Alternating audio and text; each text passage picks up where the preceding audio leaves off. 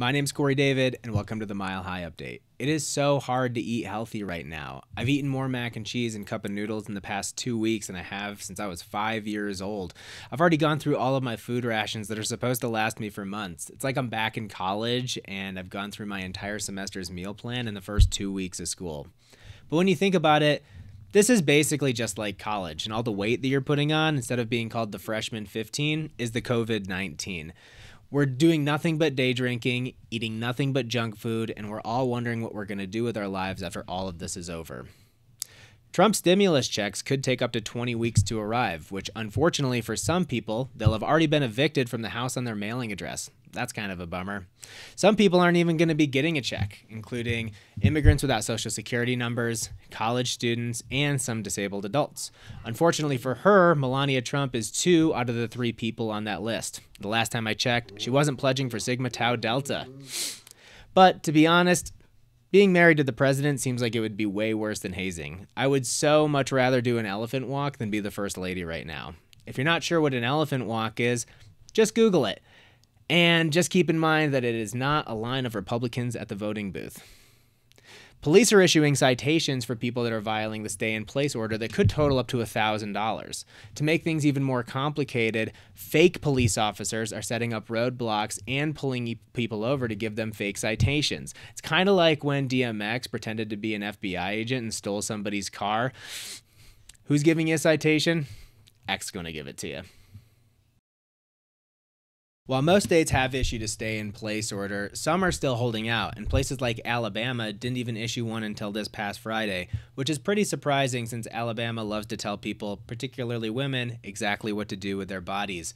Maybe come football season this year, they'll be yelling, "Roll typhoid fever." My uncle that lives in Alabama has told me before, you can't catch stupid, which he doesn't say a whole lot anymore, particularly because he's stuck on a ventilator.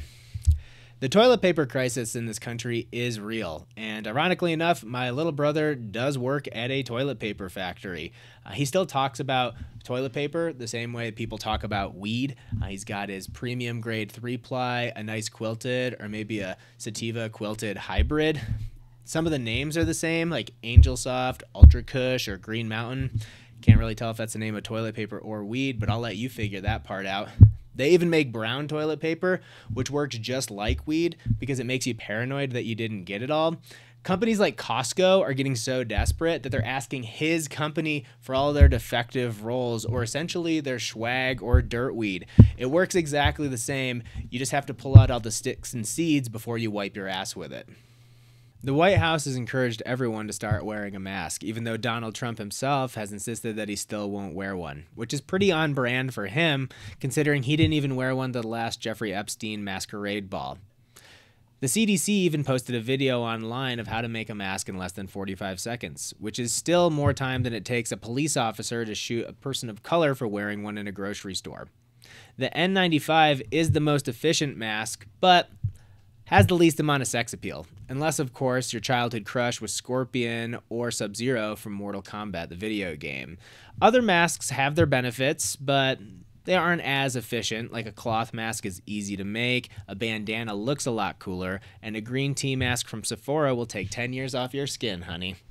A Halloween mask might be the coolest out of all of them, but just remember, everybody in the movie dies at the end. And this type of mask just means that you're a Cleveland Browns fan. Meanwhile, in New York, citizens are in an uproar that a tiger has tested positive for coronavirus, while many humans are being denied access to the test. The tiger in the Bronx Zoo named Nadia tested positive for the virus after a long, drawn-out Zoom call with 30 of their relatives insisting that they get tested. This does shine a light on the fact that animals at the Bronx Zoo still get better health insurance than 90% of Americans. Listen, Fox News, don't get your undies in a bundle, okay? The testing for animals isn't even the same as it is for humans. Getting pissed off about that would be like getting upset that you took your kid to PetSmart and they won't groom his hair. These two things just definitely don't make sense. Have you actually looked into the process of getting tested? It's not comfortable. It's very unpleasant. They shove a Q-tip so far up your nose that it goes into your sinus cavity, very similar to what the ancient Egyptians used to do for mummification, which is also the name of a Red Hot Chili Peppers cover band where all the members are British MILFs. It kind of reminds me of the time that I got tested for STDs in college, and the doctor insisted the only way to do it was to shove a Q-tip right up my pee hole. It was very awkward, very unpleasant, but not as unpleasant as finding out in the next couple days that they could have gotten the same results from drawing a blood sample, which means that doctor just wanted to teach me a lesson, or that I'd been to a hospital that hadn't been updated since the Civil War, which also explains why when I told them I had a fever, they covered my entire body in leeches.